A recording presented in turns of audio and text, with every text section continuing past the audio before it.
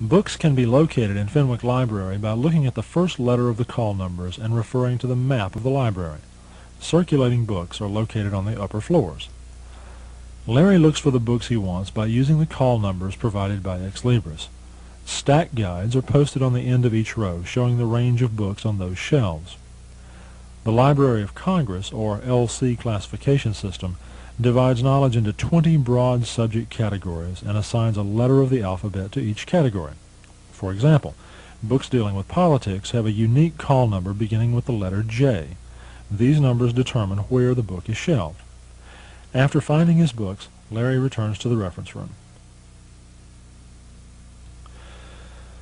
He knows that one of the books his professor recommended is not in Fenwick Library because it did not show up on Ex Libris. Larry asks the librarian how to locate that book and is able to find the location of the book in another library by using the OCLC terminal. The OCLC terminal is available for public use in the reference room. Larry then asks the librarian for assistance in locating periodical articles for his paper. After suggesting that Larry use one of the library's many indexes, the librarian shows Larry how to look up his topic in the communication index. A little later, Larry uses one of the computerized indexes to look up even more articles.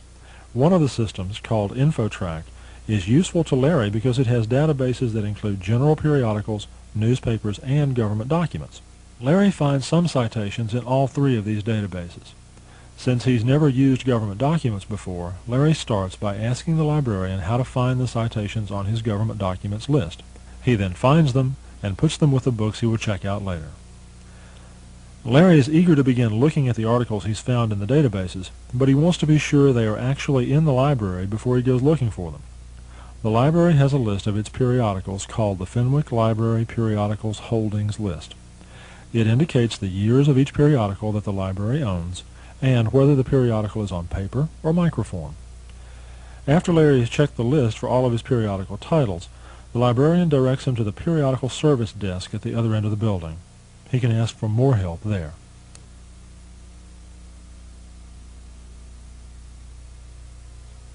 In the periodicals reading room, Larry finds the bound issues of journals arranged alphabetically by title.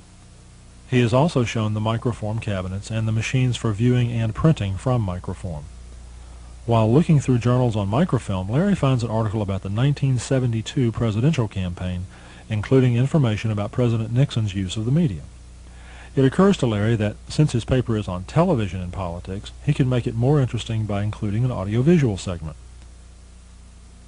The reference librarian explains that Larry will find videos in the AV department on the second floor, and suggests that Larry check in special collections and archives for more material. Using Ex Libris, Larry locates a video cassette that looks interesting: Historical Political Commercials from 1960 to 1980. To view the video cassette, Larry checks it out in the AV area and views it on equipment there. Again, Larry finds President Nixon among the prominent users of television in political campaigns. Larry then searches through the material in special collections and archives. In this department, you can find on reserve at the reserve desk near the circulation desk. These reserve items are available for limited material with which to work. He has to go through one last step: checking out his books and government documents. Larry gives the circulation desk attendant his student ID card, which serves as his library card. Every semester the card must be updated for use in the library, and that can be done at the circulation desk as you check out circulating material. The attendant checks out the books to Larry by using an automated circulation system, and Larry leaves to complete his project.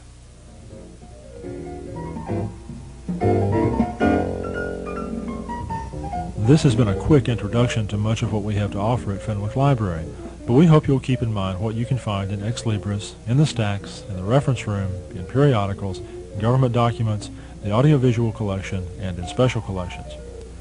Remember, it really doesn't matter how much material we store in the library or how much trouble we go to in keeping things up to date and easy to use if you don't feel comfortable actually coming in and using the library. There's information here on literally any topic you want to know about, and if you can't find it by yourself, there's a librarian willing to help you. Come on in and see what Fenwick Library has to offer.